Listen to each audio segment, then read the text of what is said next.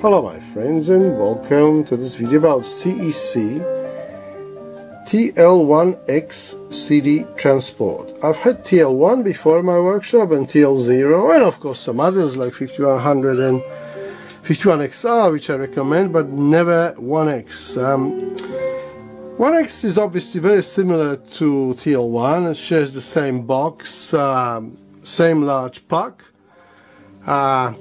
A transformer is also encased in a can, but the power supply there appears to be much less elaborate. It has a nice touch of voltage being selected. You know, that plug there sits in the left socket, but there's also two other sockets there, and you know, one is for 120, one is for 100 volts, so it can be used anywhere in the world.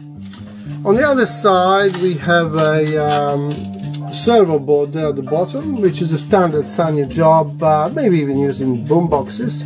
Slightly smaller, I think, from memory, but you know, you can have a look at the TL1 video to see if I'm not wrong. But it appears to be smaller than the other one.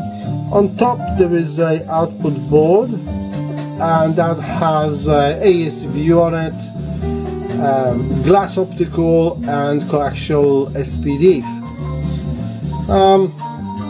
The player is working fine, although apparently it's intermittent and sometimes doesn't want to come off. Obviously 4,000 kilometer trip to my place from Melbourne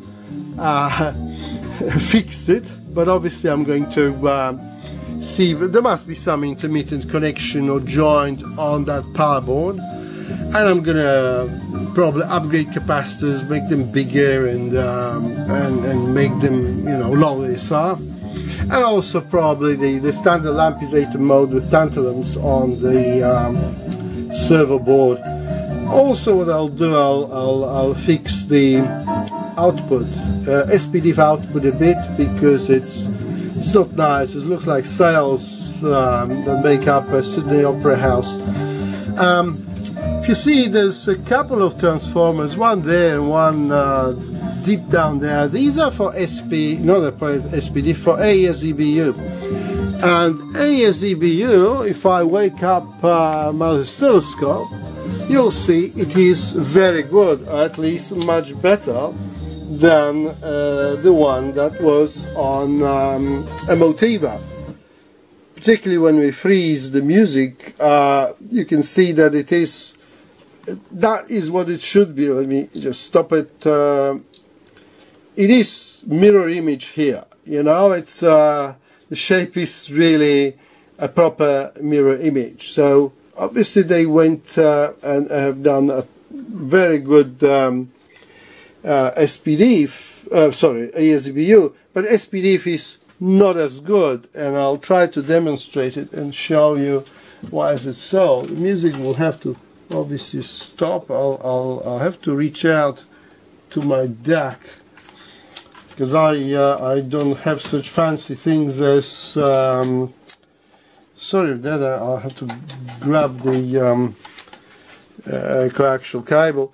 I don't have such fancy things as the glass optical on my workshop DAC, which is a benchmark DAC over there. Quite very nice unit. So here we have it. Let it run, and we'll get rid of the trace number 2, and here it is. It's hardly a square. It is just a triangular thing, and that can be fixed. Dr. Lampizator gives a ready recipe, so I'm just going to follow that. But obviously, well, that's just no good. Maybe this is what, you know, some people say that this is what makes them sound unique. But then ASEBU has, you know, pretty normal trace.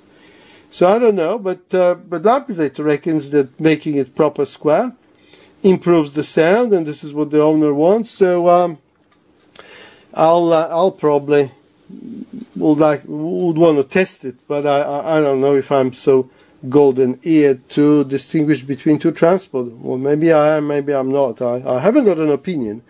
to be honest, on that as yet. Well, so that's about all, folks, and well, till the next one. Bye bye.